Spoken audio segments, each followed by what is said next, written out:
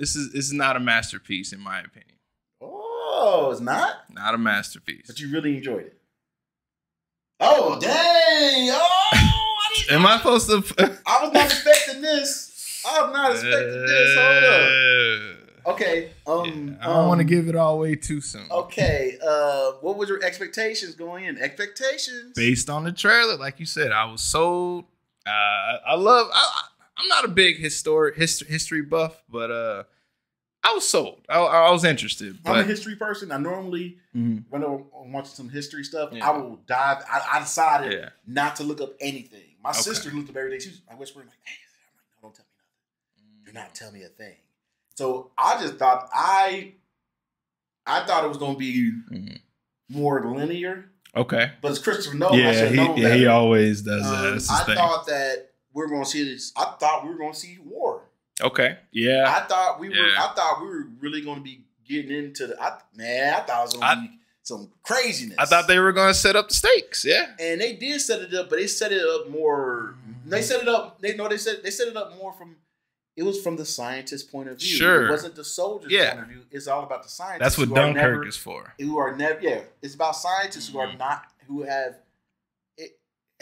They have their own battle to fight.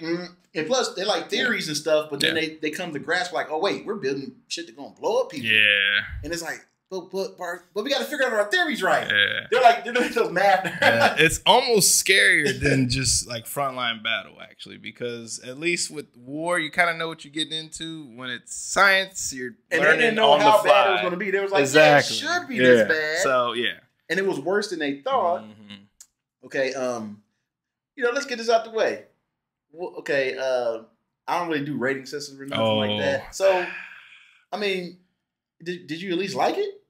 So on he likes everything. He didn't like it. On my rating scale, normally a regular movie that I enjoy will get a stream it rating. That means like, don't buy a copy, but watch it on streaming. This ain't getting that rating. I'm gonna be real. Yeah, no, I ran out the theater when it was. I got a good joke. Wait, I'm gonna get to it. That's fine. I'm gonna get to it. That's it. I'm sorry to be a sourpuss. Wow. Yeah, this is the first Christopher Nolan movie I did not like in a long time. What? I don't like this movie. But you like Tenet? Yeah, I love Tenet. Dunkirk was better the second time, and maybe this will benefit from that. But it did not need to be 3 hours. Nah, that runtime was felt for me. I'm sorry. Okay, I will say this. I thought it was good. I didn't think it was like this is the most magnificent thing. Gotcha. But I thought it was a good. It was a good. I could tell. I was like a retelling of a story, like a reimagination. Sure. Because there were certain parts of it. I was like, that ain't happened. Yeah. No. Like okay. Like even. We watching the movie. We're in spoilers, so go ahead. Yeah, no, this whole thing is spoilers. Yeah, I just go at it. I don't. We ain't sugarcoating. I remember my sister would whisper over at me. She'd be like, "Ain't no black people there back then." She's like, "Ain't no way." Hey, y'all, they still got colored signs. Separate water fountains. Yeah, you're right. It's like how. Oh, that was one of my notes though. One of my notes was I actually could not get mad at the lack of diversity because I knew where the fuck it was set. And when it was set, so I didn't even get mad that there weren't any diversity. It was just white men. But that's the issue. Yeah. When they try to put it in stuff, you see somebody random, you're like, wait a minute. Like, nah. I saw one black dude in the courtroom. I saw like 3 or 4. And I was like. Yeah. It's like, They showed the dude that was showing, it was a black FBI, CIA dude showing Oppenheimer around in that stadium. I don't remember that. They were underground. Yeah, it was that condemned stadium. Okay. He's walking side by side. I'm like, you know damn well. We need to check the records. Yeah, you know damn well they were like, "Where's your shine box, boy?" Yeah, where they'd be like, "Hey, thanks, Leon. Go out the back." But back to the story. Yeah, okay, touche. What? I don't know. Wow, I am amazed you did not like. Okay, hey, we're gonna go. What did you like about the movie? Okay, what did I like about the movie? Cillian Murphy killed it. I thought he was. He killed it.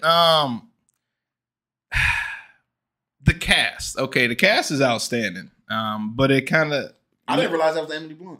Really? Oh, yeah. Because in movies, they dress up. They Hollywood makes people age slower. Okay, yeah. So when they dress them up to look older, it kind of. I always thought she was hot.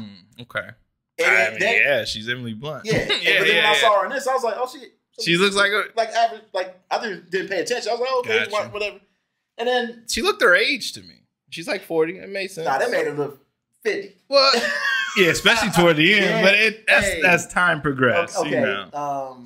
She looked her age. You said the cast. The cast is great. I love the cast. But that's going to lean into a negative I don't want to get into just yet. So you go ahead. Take the reins. It was interesting. I love the cast, too. Okay. I know that was Matt. What's his name? Matt Damon? Not Matt Damon. There's so many. The handsome dude with the glasses. Josh Hartnett. Josh Hartnett? I don't know if that was... Nah, don't quote me on that. That's fine. Yep. Who's a handsome dude? What are you talking about? The dude... There's so many... The super tall dude with the hair and the glasses that was in the... I just saw this 4 hours ago. I should know. Damn, you saw it? I thought you... I saw this it started at 11, got out at like 2. You know what I mean? Yes, I should know who you're talking about. Pull out the iPad of knowledge. His name... Josh Hartnett. That was Josh Hartnett. Okay, yeah. I didn't... Because he had that chiseled... He had that classic chiseled superhero chin. He was like, hello, doctor. How you doing today? And he looked like he could be a superhero from the 1940s. He had a... wow. That's a great description. If you wanted to I can see that, If you want to make a superhero genre of the 1940s, throw him in there. Okay. Go ahead. Just go ahead. See, I had to write in my notes during the movie. Was that Josh Hartnett? I had to check when I was done because he looked completely different. Man, my sister was fangirl. She was like, really? I looked over like, God damn. Well, he went into character. His voice is totally different. Plus, you don't never see him in anything. That's the thing. Exactly. He went away. I don't know. The last time I seen him in something that I really like. I never had a problem with that. Sure. He was no dude you never had a problem with. But you never saw him in nothing that you would be like, Josh. You wouldn't put him. You wouldn't probably have him as your star. He definitely should get more roles out of this. But he's probably more pickier now. I just thought about the last thing I saw him in was probably 30 Days of Night, and that was like 07. So Stop, man. Lucky number 7. Hey, hold on. The last 3 movies he had. Oh, he's in an episode of. He was in Operation Fortune Rush. What the? I read. Wrath of Man. Oh, that's the latest Jason Statham movie. I didn't see it. Valley of Gods. Yeah, no. I'm sorry. That's no offense. He ain't seen my videos. I ain't seen his movies, okay? Look, hey, Josh, I ain't got no problem with you. That's him. Hey, man. You just leave a comment, okay? That's all it takes. I promise. I can shuck and jive with the best of them. Wow. No. So, okay, so, I liked everybody in the cast. Yeah, okay. The story was interesting. Like, the setup of the story because... You know, when it opens up, he's having like a nightmare and stuff. Yeah.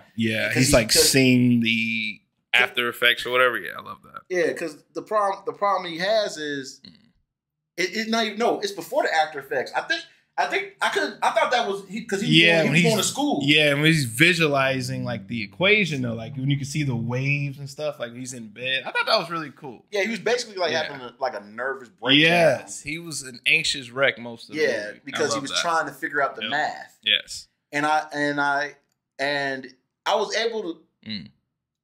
It's what's interesting is they explained it decent enough where my head didn't hurt. Yes, it did not overload you. Yeah, I felt like that. Okay, this is what they're doing. Like there's certain parts of Mission Impossible when they're explaining stuff where my head was hurting. Where I was like, what? Like this information dump is like, what's going on? Yeah, the exposition on that one. Don't get me started on Mission Impossible. Okay. Who was your least favorite?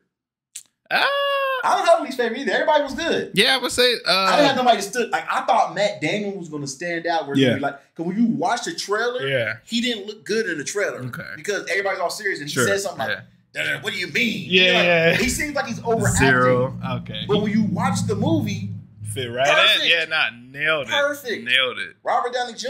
Yeah, perfect. Man. It was nice to see him look his age for once in a movie. Stop, man. No offense, but Robert, take your hair plugs out. Yeah, I'm sorry. They stop. It was nice to see. It'll be funny. You look it up, and he's the same age as dude that was probably. Okay, I can tell you right now.